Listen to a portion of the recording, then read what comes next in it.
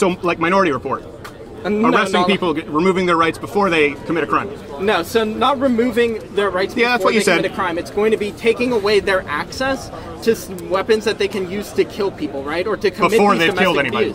Well, yeah, because before they've committed crimes. So what you're proposing is looking for indicators that someone might commit a violent crime and removing their access to firearms before they commit it. Yes. How is that not Minority Report?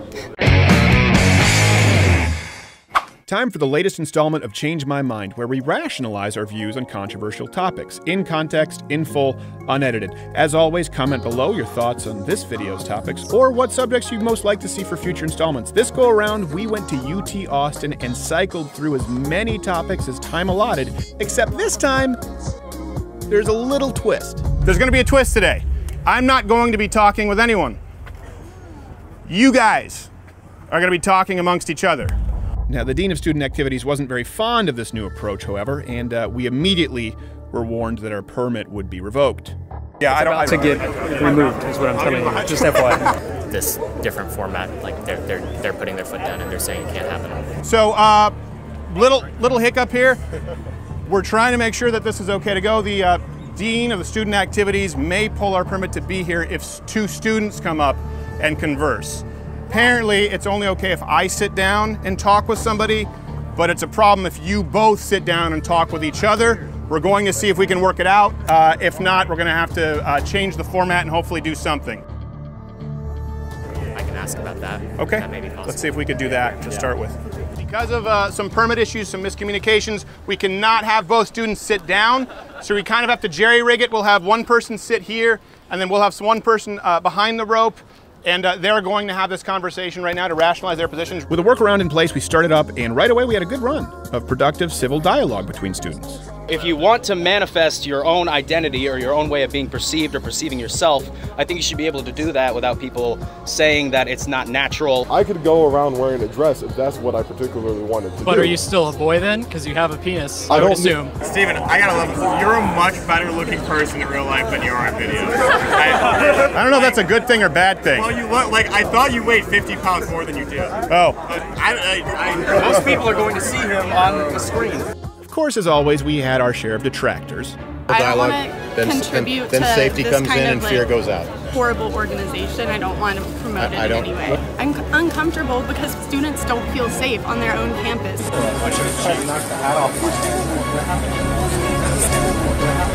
It's been reclaimed. Change my mind. What? What? Wait, hold on. What did he say? StevenCrowder idiot, changed my mind. Listen, okay. Hold on one second. Hold on one second. I didn't hear that either. Hold on, pause, listen, pause, listen, okay? It's very hard for us to get permits. Right now, we're trying to get two students to have a discussion that's civil from wildly differing viewpoints. I think that's happened thus far, even though you disagree. It's been pretty respectful. The only person to shout out someone is a fucking idiot is you. Just do me a favor, don't be an asshole your whole life, okay? Yeah, let's bring him up here. So we did. Yeah, definitely not going to change anybody's mind. I just wanted to talk on the mic, honestly. Oh, okay. So you just wanted to waste people's time? I mean, you waste a lot of people's time on YouTube, let's be real. Really? Yeah. I force people to watch me on YouTube? Nobody forces you, but a lot of people use your videos as evidence for why they're right when, like, it's literally just circular arguing the show. Yeah, I know what that feels like. Now I should go watch yours. All right, thanks, man. Now, I won't lie, this installment was harder for me as I had to bite my tongue all day. Like you asked, that how many genders there are, we don't need to define that. There can be an infinite number of genders. It's all about what you define. That doesn't mean I'm a unicorn, right, obviously. Those people are called furries, they exist. Life is literally a concept. As always, subscribe, hit the notification bell, comment below, and most importantly, join MugClub at louderwithcrowder.com/MugClub to support segments like these. Not only do you get access to daily exclusive shows not seen on YouTube, but it's the only way for this kind of content to continue. On with the show. Meet Michael and Sean, two students on opposing sides of the Second Amendment. Both were chomping at the bit to get in on any of our topics of the day, which isn't usually a good sign, but we hoped for the best. I'm worried about you coming up. I'm really worried about you coming up. Like, seriously, I'm telling you, because usually when someone comes up who's as jazzed up as you are, it doesn't go very well. All right, I can calm down. Can you? Do you think you got reasonable arguments here that you can present? And you're not going to name call You think you're ready? This guy seems pretty sharp too. You're going to be going. You're going to be going up. He goes up on YouTube with a really sharp guy. You feel qualified to do the Second Amendment thing? I do. Okay. Yeah, my man. All right.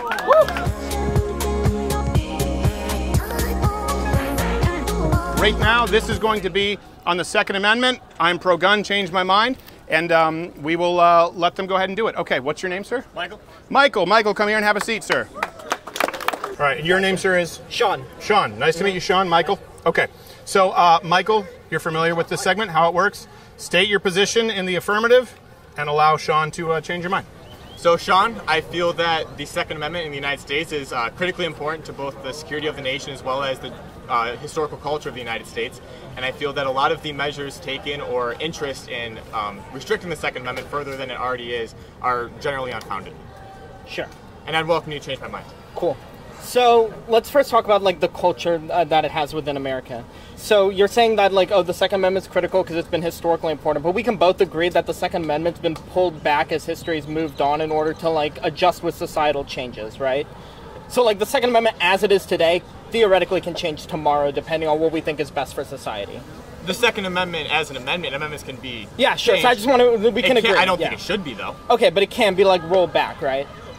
It could, but I shouldn't. Okay. You could take seatbelts out of cars, but you shouldn't. Sure. So I would argue adding restrictions is more akin to adding seatbelts into cars crashing into wildly places.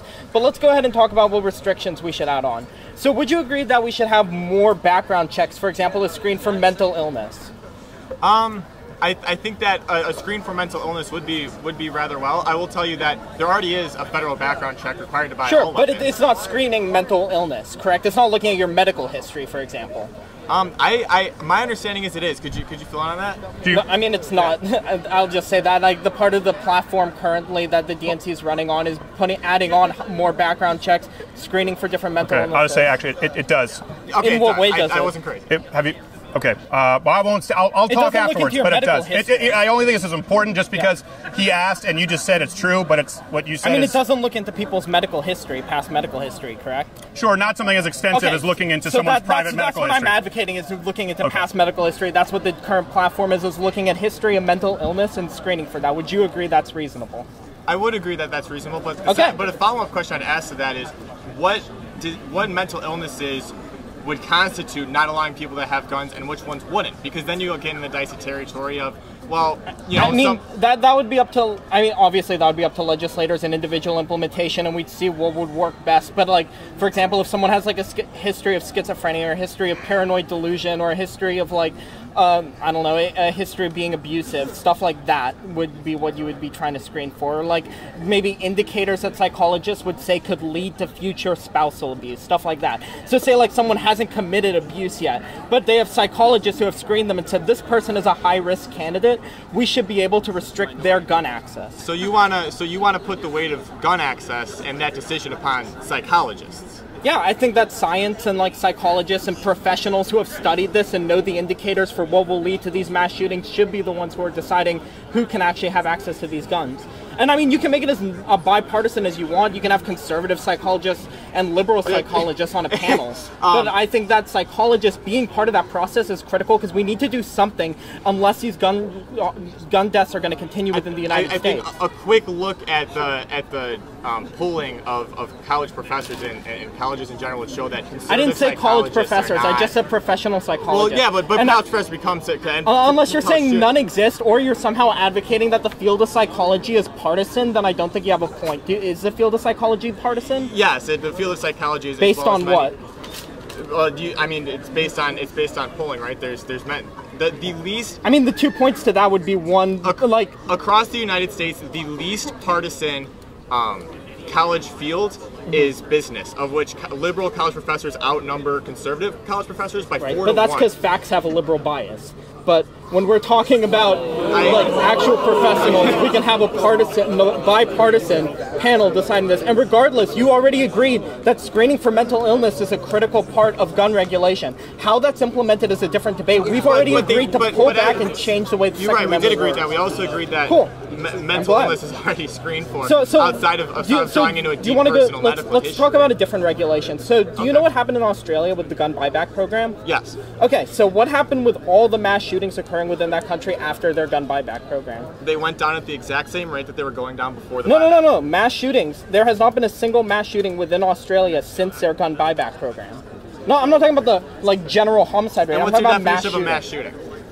Whatever the standard definition that Pew Research uses. Because there's a lot of studies out there that define a mass shooting of a shooting of which more than 3 or more people are. Oh, and you agreed that the homicide rate is going down in Australia, correct? It was going down at the exact same rate before the buyback. Okay, so the homicide rate's going down. And we haven't had a single mass shooting, according to data from Pew Research. You can look at however they're defining that. But clearly, it's had the effect needed of stopping these mass shootings, right? No, I don't agree with that. Okay, wait. So what's the negative of the gun buyback program? Well, the negative of the gun buyback program is, first of all, you have to decide what guns exactly you're going to be buying. Which I can quite imagine that because all of the guns that are currently legal, I would highly advocate should be legal. Buyback for handguns. Buyback for handguns. Okay, yeah. So you've now. So if you have a buyback for handguns, would you also be okay with a buyback for rifles, things that aren't defined as handguns? I'll just argue handguns right now, because you can argue rifles have aspects of hunting and stuff, and that's just a different territory. No one uses rifles in mass shootings. It's mostly fully automatic rifles or handguns. Well, that's also not accurate. Rifles are oftentimes used in mass shootings. But the majority of them are done with automatic weapons. Automatic weapon. Would you mind doing me a favor? Could you hold the microphone for yourself for a second? Sure. All right, go ahead. You guys continue. Can someone pass me my notepad and pen? Go ahead, continue. All right, but if you're gonna make counterpoints to me, you better make it to me and not to a fictional person. Absolutely. Go ahead.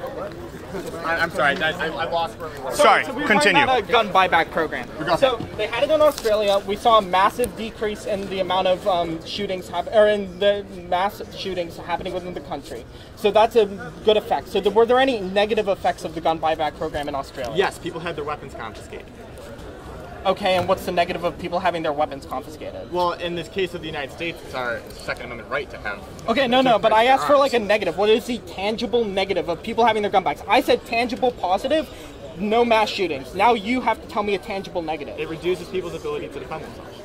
Okay, so do you know how many people are able to stop mass shootings with a gun? Because you're saying people will defend themselves. So how many people stop mass shootings? No, it's a question. Do you know? Hold on a second. Yeah. You can't do this. You have to let the guy answer the question. I understand that this works in, I just use pivoting, so I just want I know you're pivoting, but that's really not something that's right to do. Because it's question pivot, it's not question pivot. No, I feel like actually, let's just make sure if you ask a question, go ahead. Let him answer the question. I will not talk, he answers. Yes, because again, this is kind of like attack and defend, where he stated a position in the affirmative. Yeah, no, you're right. You're looking to change his mind. Yes, true. Right? You're not looking to just go and say that he's wrong. You're right. Okay, go ahead, ask your question, and then you can answer. How many people stop mass shootings with a gun? I don't know the exact statistical number on the number of people who stop mass shootings with a gun. Do you think that it's a lot, or what do you think it is? I know that for general crime, there are statistics that say that on the low end, there's as many as 400,000 crimes stopped with defensive use of handguns in the United States. Sure. That's a wide estimate because it's hard to define that. But the low end is significantly higher than the number of murders caused by guns in the United States. Okay, well, when we're talking about mass shootings, it's 1 every 30 years is stopped by an individual handgun. Sorry, my bad. Where? Like in America. And in the United States, 1 every 30 years is stopped with a handgun. Okay, so or with a gun in general. With a gun in general. Okay, so. We talked a lot about mass shootings. Yeah. Unfortunately, I'm not 100% familiar with the mass shooting statistics in Australia, but I would like to talk about the United States. And I just bring that up as an example of where they implemented the program and it worked, right? Okay, so I would like to talk about first of all, let's get back to the United States. Sure. And let's get back to murders, because the truth is that mass shootings actually constitute a very, very, very, very small portion of the number of gun murders in the United States. True. Yeah. So. The problem I have with the gun buyback program is that it's not actually a buyback, because the government uses their money to buy your guns back. Yeah. Where did the government get that money? From taxpayers. So I paid the government to buy my gun back from them. Yeah, in essence. Which means they're not buying my gun back, they're just taking my gun back. I'm not arguing this from an economic point of view. I'm arguing it for a benefit to society, as in murder rates for mass shootings point of view, right? And sure, you can argue that I guess the wealthy people or the top 1% are going to pay a larger portion of the gun buyback, but I mean I'm fine with that if you are. I mean, no, I wouldn't be fine with that. But if you want to stay away from economics, I'm fine with it. So, you talk about mass shootings. Can we talk a little bit about just gun violence and gun murders? Because again, mass shootings are, if you want to save lives, mass shootings are a very small portion. Yeah. So, do you know how many murders there are in the United States committed with guns? No, I just know that the number's been going down consistently. It's from 10 to 20,000. Okay. The number of deaths from guns is about 40, but about half of that is suicides. So I think we can put suicides aside. Yeah, well, we can actually talk about suicides later if you want. Okay. So kind of drifting it, so it's okay. We put suicides aside. There's about 20,000 gun deaths in the United States. Yeah. The vast majority of those are committed with handguns. Okay, yeah. The vast majority. So would you propose a system of buying back handguns? Yeah, that's what I proposed initially. Okay, so you're not, so would you buy back handguns? So right now, you buy back handguns. Would you also buy back rifles? No, I said before, I think rifles have other uses and they're not used to commit crimes like you're talking about, or in mass shootings as much as like handguns or like semi-automatic weapons or so stuff you're not okay with people owning handguns? You are okay with people owning AR-15s? No, because we can talk about AR-15s. And AR-15 is a rifle. Sure, but we're talking about like, I guess we can talk about like specific types of rifles and which ones are more commonly used. I think we're getting a little off in the weeds here. The point I'm trying to make here is that you're not really advocating for a buyback of a certain type of gun or any common sense gun control in order to get rid of these types of guns. You really want to get rid of all guns, right? I want to do whatever is going to most decrease the amount of crime within the United States and decrease the amount of shootings occurring. Because something needs to be done, otherwise they're going to keep happening. And you would say confiscating all guns would be a way to do that? Yeah, they did that in the UK. You know what happened? What happened in the UK? With their buyback program, I imagine the homicide rates kept going down just like you stated it's occurring. Immediately after the UK banned handguns, the next 2 years the number of handgun deaths rose. And now since then the number of stabbings and knife deaths has just risen. Okay, but how many people are killed within one stabbing versus one shooting, right? So when you're talking about like, say like if stabbings is increasing or like the number of people being hit by a truck is increasing, those are much like less occurring things and then shootings, and those are also you much can kill a lot of people with a truck, dude. Yeah. But I think we're getting a little bit off the beam here. Let's go back, final kind of closing statements. I think what's really important here is the nature of something, right? The essence of something when we're talking about the Second Amendment. So you've talked about kind of, okay, handguns and then maybe rifles and then maybe these sort of background checks, which maybe I support, maybe I don't. The essence of the Second Amendment is what do you two both fundamentally disagree? I'm seeing that you both fundamentally disagree on the precept of the Second Amendment. If that's the case, then a lot of this is just mental gymnastics and pointless. So closing statements, your view on the Second Amendment and why you are pro-Second Amendment. The reason why I'm pro-Second Amendment is because I don't believe it's the government's duty to protect us from each other, right? I believe that when you take, there's an idea, right? In your line of going off the door, you go to your family, go to social institutions, whether that's your church, whether that's your community, whatever it is, local, state, federal government. The federal government should have very little to do with anything. And I'm not comfortable with leaving the protection of all of us to the federal government. I don't think that they have the wisdom, I don't think that they have the mental wherewithal to decide that sort of thing. Okay. Good. Wrap it up. Okay, Sean? Yeah, and so I would take almost the exact opposite point, is that one of the primary goals of government is to defend ourselves. That's like is to protect the American citizens, is to protect us from each other, is to make, it's to protect the American citizens from foreign and domestic enemies, and it's to keep us safe. And that is one of the primary goals of the U.S. government. And so I think that anything that we can show that can tangibly decrease the amount of violence and tangibly save lives should be implemented, because that's what the founding fathers wanted, is a constitution that changes with the times and adapts to what is best for the people of this country. Okay, great. Thank you guys very much. Appreciate it. Thank you. Can I sit down with you for a second? And then you want to stick around and talk? I know you were. All right, I'll sit down with him for a second. Okay. Mike, right? Yeah. Mike. All right. How did you feel that conversation went? I felt I wasn't as familiar with the exact effects of the buyback as specific to mass shootings as I wish I could have been. Right. So would you say that he was he did pretty well? He did do very well, yeah. Okay. Did this surprise you?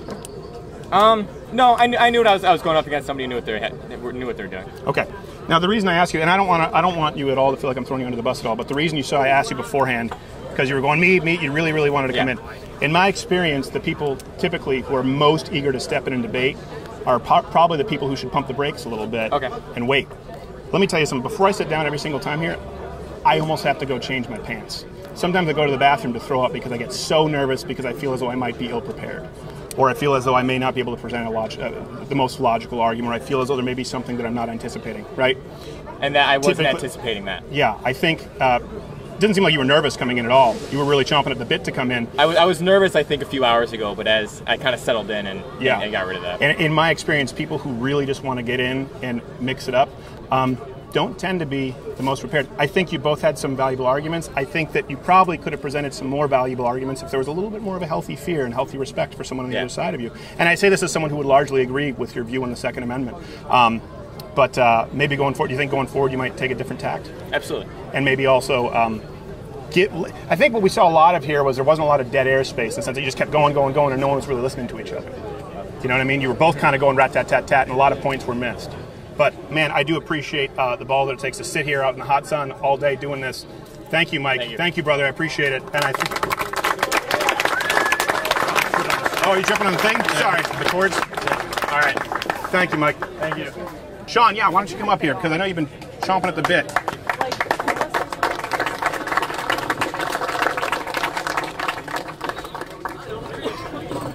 Hi, Sean. Hey. Nice to meet you. So I know, because earlier you were really pretty zealous in wanting to come in and talk with me. Okay. I like your show. Do you mind sitting do you mind moving forward and getting in close to the microphone here? I'll use my handheld mic to try and help you out. But how did you think that conversation went with Mike? I think it went pretty well. I enjoyed talking to him. I think, like when you mentioned that I was interrupting a little bit too much, I think I was getting a little overzealous with the CX, so I probably could have waited a second. Yeah, I appreciate that. Whenever I felt like I heard that he was trying not to answer a question, I interrupted, but I know I shouldn't have done that. No, I appreciate you recognizing that. It did get a little bit heated, and I felt like you guys were talking over each other rather than with each other. Would you agree? Yeah. Okay. So you sat and you really wanted... What just happened here? That's embarrassing. Don't worry, it happens to lots of guys. No, it doesn't. That's a lie. Happens to very few. They're failures as men. And I was sitting there, and I really did not want to jump in at all. I am pro-Second Amendment. This seemed like it was a subject that you really wanted to come in on, that you were passionate about. Yeah. Do you I started taking some notes at one point, and I don't want to be unfair. I want to see first how you thought that conversation went, because I just sat down with Mike and asked that. What would you change about it if you could go back? Like I said, maybe during CX, whenever I asked a question, just pulling back and allowing him time to respond. Yeah. Because I probably shouldn't have tried to intervene when I thought he was pivoting. I should have just allowed him to go on and then maybe restated the question or something. Would have been a better tact. And I don't know if you heard what I just told Mike. Yeah. But often in my experience, the people who are the most... Oh, we need to get it closer. So just down a bit. Hold on 1 second here. You're good. Damn it, Wade. Come on, Wade. Is it out? Is that better? All right. Often people who are the most, I would say, sort of overzealous, chomping at the bit to get in the microphone, are the people who are the least prepared. Like I've always said, I am always very, very scared. I get very scared before any kind of public speaking. Yeah. I get scared before I come out and do this. A, because I don't want to get shot or stabbed, and that's always a part of the equation. Got that but B, also carry on UT, so. Oh, that's right. Yeah. Which I don't know where you line up on that. But I also want to make sure that the arguments are at least as close to airtight as I can get them. I always want to make sure that because I'm not only representing my point of view, we're often representing the points of view of our political ilk, right? Yeah. And we don't want to misrepresent them. You were really chomping at the bit to get on the debate here too. Mm-hmm. So were you nervous, or you really thought you had this in the bag? I mean, sure, you're always nervous of whether or not you know enough, or whether they'll bring up something that you haven't heard of before. And it's kind of just I mean, you have to just kind of get past that in order to public speak, like you were saying, be able to compose yourself and just put yourself forward. So I agree with that, yeah. Do you speak publicly a lot? Do you argue with people a lot? I did debate throughout high school. I'm currently pre-med, so I don't do a lot of that anymore, mostly just science stuff. Okay. Organic chemistry, which is a lot less fun than getting to debate people. But you seem pretty experienced in it. You seem pretty confident in doing it. Sure, yeah, I enjoy it. Okay. And would you say that you've done that quite a bit? Throughout high school, yeah, I did that, yeah. And would you say that most people probably would describe you as somebody who's articulate? Would your friends probably say, don't get into it with Sean, he knows what he's talking about? My friends are all in debate too, so they enjoy getting into it with me. So they enjoy getting into it. But typically speaking, you probably, when it comes to a conversation like this among friends or on campus, you're probably the more qualified or more capable debater. I mean, I'm not one to say that, but don't know. As a general, that's what I see. Okay, yeah. So would you? I mean, if you see that, sure. Yeah, that's what I would see. The reason I say that is because I see some problems with that too, just kind of like I was talking with Mike, where he came and I think he thought he was a little more prepared than he was. Yeah. I think you being very intelligent, I can tell, being supremely confident, allows you to get away with some not only sort of logical fallacies, and I don't mean that you were doing it deliberately, but you were quoting some facts and statistics that just aren't true. And I didn't want to say anything because I didn't want to tip the scales there, but I think that sometimes if you go rat-tat-tat-tat, you fire it off, people just don't necessarily call you on it. And that is what I saw there. Would you go back and think of anything that maybe you said that may not have been necessarily entirely accurate, that someone as formidable of an opponent as maybe yourself might have called you on?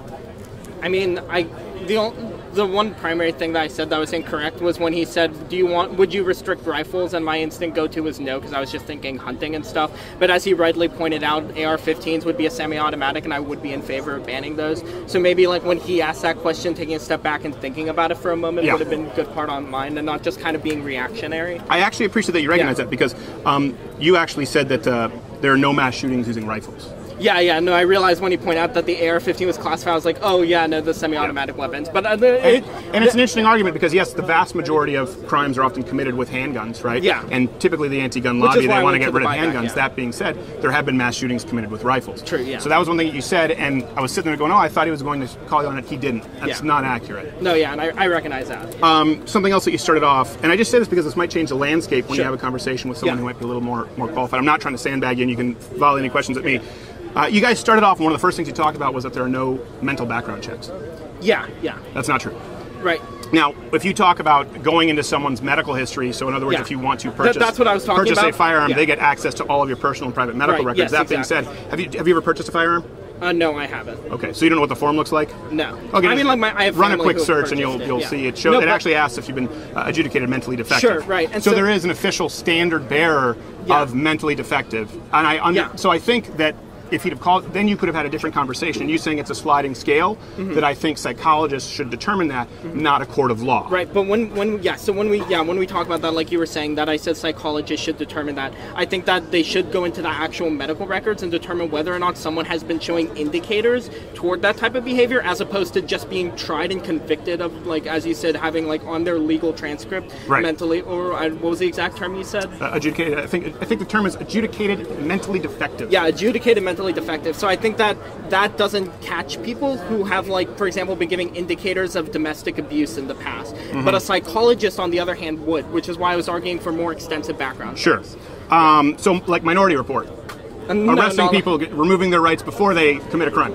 No, so not removing their rights before they commit a crime. It's going to be taking away their access to weapons that they can use to kill people, right? Or to commit before these they've killed domestic anybody. abuse. Well, yeah, because before they've committed crimes. Yeah, because when you're talking about like domestic abuse cases, it's not a crime until it happens, and you want to catch that before it happens. And so you're not going to give somebody who's showing all these indicators for domestic abuse. So let me ask you. So what you're proposing is looking for indicators that someone might commit a violent crime, and removing their access to firearms before they commit it. Yes.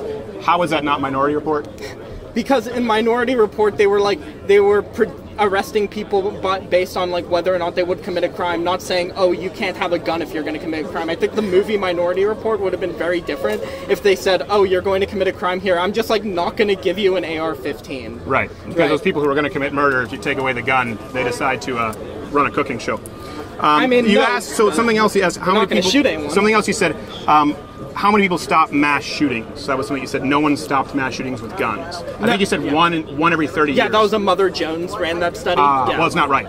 Okay, well, what is right? Okay, so a couple of things here. And I just say this because, again, these are things where if you're talking with someone who knows what they're talking about, they're going to call you on it, right? Well, I mean, you can argue with the Mother Jones study that crunched the numbers within the United States, but I'm just citing I can tell you very clearly why it's wrong. But first off, how many people stop, because this isn't really a change my mind at this point. This was just, I just heard so many things that were factually inaccurate. I thought at the very least in the beginning, we did have a little bit of good change my mind where he agreed that, like, looking at people with mental health more carefully was good, and then I think I got him to move a little on that a little bit, but it was predicated on the idea that there isn't already necessarily a mental background check. Right, but and I think that's one of those things that I think you're smart enough, And I don't think you know that there's already a question on your background check. Like you said, you didn't know, right, that it asked if you've been adjudicated mentally defective. No, I didn't know that. So I you just threw it knew out that, saying there's no mental background check, and because you are intelligent, and because you come across very authoritative, he kind of accepted it wholesale. Can we admit that was kind of an advantage there, even if it wasn't accurate? I was just familiar with what the proposal was. I wasn't familiar with, I guess, the current status, but it Sure. was legal, but the proposal still stands that it should be further back. You don't think this is disrespectful, do you? No. Okay, I want to make sure. Yeah, So, I think you're very respectful. Okay, well, thank you. Before you ask how many people stop mass shootings, he did have that number. You know, it's hard to know exactly how many mass shootings are stopped, right? Yeah. Because we have an estimate, even if you look at the estimate according, I think, to the FBI and CDC, between 500,000 to 3 million defensive uses of firearms each year. Yeah. And it's very hard to measure because more often than not, the firearm is simply brandished and it stops a violent crime. Yeah. Right? So we don't know how many of those crimes stopped would be qualified as mass shootings. And this is moving. And I believe mass shooting is 3 or more, or it's 4 or more, depending on the country. Yeah, I think that's what P says. So, in other words, out of the 500 to 3 million, we don't know how many mass shootings would be stopped. But you did say that 1 in 30 years. That comes from Mother Jones, right? Yeah. Are you familiar with Sutherland Springs? No. Okay. That happened right here in Texas, not far from here, just in San Antonio. Yeah, I'm with that? probably familiar with it. Yeah, just not by the name. Where the guy was shooting up a church, got in his car, and the man stopped him with an AR-15. He was an NRA certified instructor. Sure, and that's one of the examples. That's happened, like and there. Okay, but there are far more than that. You can point to other examples of church shootings being stopped. You can point to other examples. I mean, I pointed to one, right? So we have. I pointed to one in Sutherland Springs. There was also a church shooting, I believe, in Georgia recently. You can find it. I mean, again, you're listing a study, but sure, 1 every 30 years is just not accurate. And just to hit on when you're talking about that, you're seeing. Not to mention, by the way, we would have to say how many mass shootings are stopped by firearms from police officers. It gets really ultimately every single mass shooting is stopped by a obviously firearm. Police officers should have a firearm. Yeah, I completely agree. And that's why when you were asking me before, am I completely against the Second Amendment? I was like, well, we have to discuss whether or not we should allow people who police officers, obviously, and then maybe former military who have training in it, who have already been mentally screened, stuff like that. Sure. Right. Yeah, it's more than 1 in 30, and I think we would have to agree that I would love to see your Mother Jones source. Yeah. And just when talking about the number of mass shootings that are stopped by the gun violence, I think that it's also important to point out that we don't know whether or not those were actually stopped by the gun being pulled or not, or whether that you just had a person break into a house with a gun who's going to rob it and not going to shoot anybody, and someone ran out and he runs out of the house. Sure. Right? So I think we would both agree that out of the 500 to 3 million defensive uses of firearms, which are hard to track each year, probably more likely that there's significantly more than 1 in 30 mass shootings. I'm just saying, per if we had a decade. caveat to my statement, I caveat to all of them that it's hard to. Right, but I'm saying that would be the caveat. That if we're saying 500,000 to 3 million defensive uses of firearms each year, they typically say around 2 million is probably the most accurate number. Sure. Let's call it low, and let's call it 1.5 and split it down the middle. If we're going to say 1.5 million defensive uses of firearms, probably much more likely that even more than 1 in 30 mass shootings are stopped each decade. Right, and I would, if I was taking this position on legislation, I would say that the police were the ones who should have stopped this, not the individual in the house. Sure. Because you shouldn't, I don't think, act as an executioner. Well, there were no police there, and the man stopped it. He was on his way to go shoot other people in Sutherland Springs, for example. That guy was Stephen Williford, a hero. Then you did say, you talked about psychologists. Yes. Okay. So you asked if psychology is partisan, and you don't believe that it is. I would argue, sure, that academia has a left-leaning bias, but I don't think the study of psychology is partisan. Well, because you said that facts have a liberal bias. Yeah. Come on, you were scoring points in there, and I think you were doing that to try and intimidate him a little bit. Yeah. I mean, that's a line, right? Facts have a liberal bias, but the underlying idea behind that is just that the reason that academia is left-leaning is that the facts are lining up with that, and that's why people are taking that position. I do. Sorry. I don't know. I do believe that psychology is politicized. It is partisan. Let me ask you this: when you talk about a panel of psychologists, you talking about just a national panel or an international committee of psychologists? I mean, we're just talking about the United States here, right? Second Amendment. So right, but you did point to the Australian gun buyback, right? So you pointed to just a lot of as an international example, it wouldn't be international because there is international governing bodies, but the U.S. doesn't really have to follow those by any. We can pretty much do what we want, right? So I'm more speaking like the national. Second Amendment. Yeah, exactly. And I think that when looking at the Second Amendment, we should see what works best. So it should be only American psychologists. You know, whether there should be an international input committee on psychology. Whichever one reduces crime the most. Okay. Well, the reason I ask this is because psychology is an international practice, right? If you look at what is determined in psychology, it's determined internationally, not just nationally. Yeah, so who's right? when it comes to psychologists. Who's right?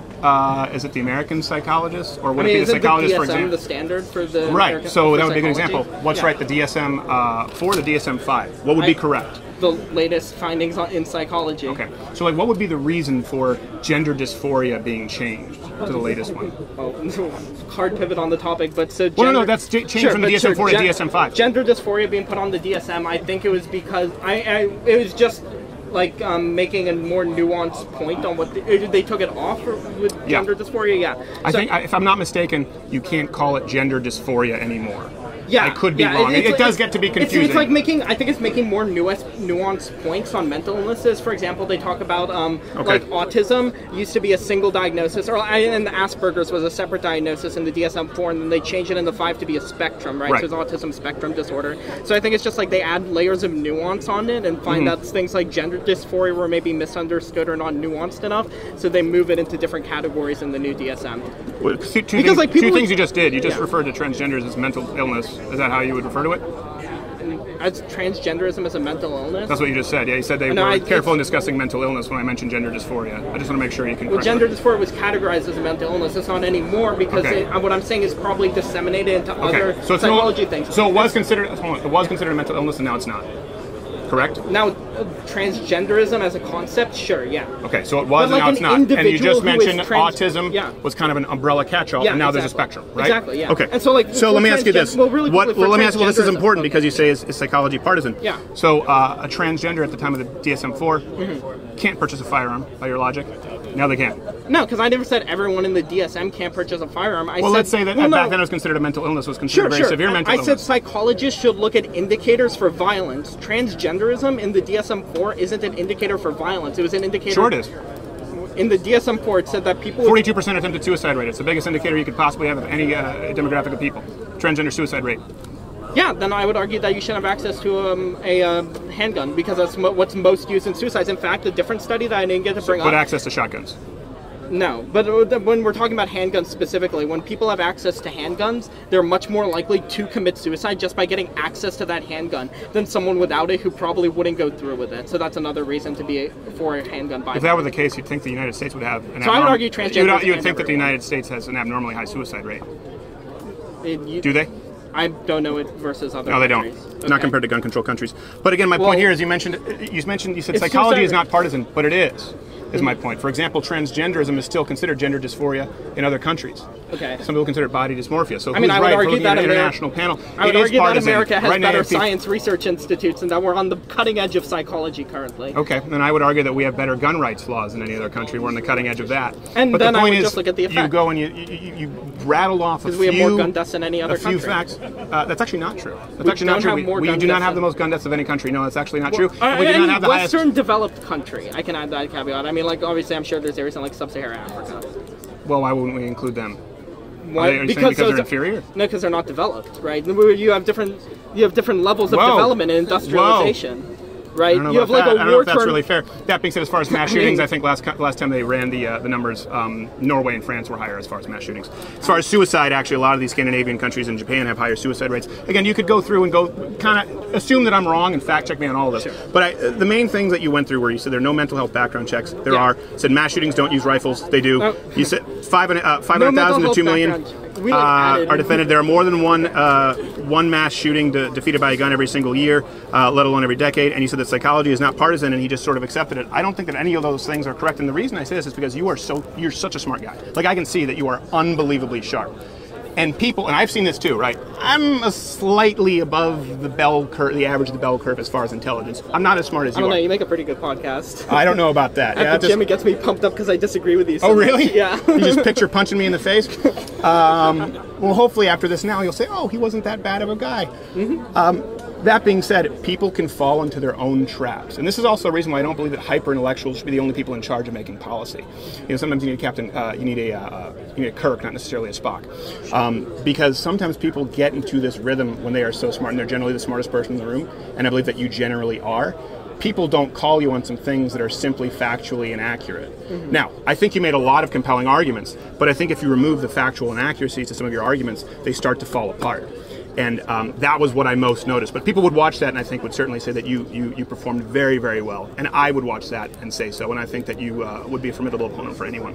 Yeah, and I completely agree with your point that tying up arguments and debating with people like this and figuring out like where you should be more specific with things or where you need more research is extremely important to the public discourse in general. So I appreciate this. Well, thank you, Sean, very much. I appreciate it. So you wouldn't want to ban us from school? You think No, this is reasonable? not at all. Free speech is Thank great. you, Sean. Sean, everybody, it was very nice.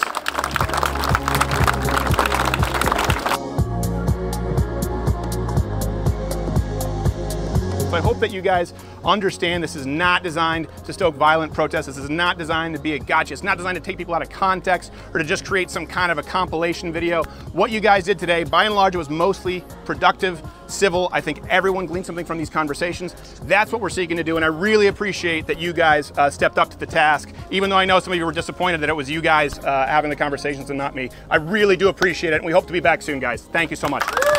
Now, there are plenty more student editions of Change My Mind coming your way, as well as traditional installments. Stay subscribed, notified, and as always, join at louderwithcrowder.com/mugclub.